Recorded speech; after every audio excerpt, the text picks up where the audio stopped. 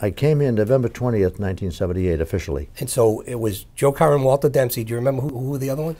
Joe Carroll, Walter Dempsey, Marty Lydon, Mary Fox, and there were only 4 members at that time on the board because Joe Wall had died in the previous August, and he hadn't been replaced yet. He was eventually replaced by Bill Plasko. Okay.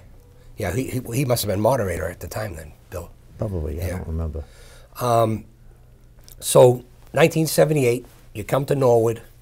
What did you find when you, have you always been in this office? Right here. Okay, so you walk in the first day. Do you remember, what was it like?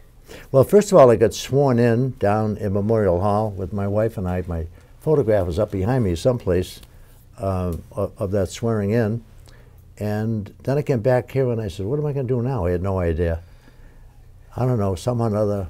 2 weeks later, I began to realize that maybe I had some idea of what being a town manager was. I've had a lot of experience in government before that because I worked in Lexington for 13 years. I was on the Finance Commission in Dedham.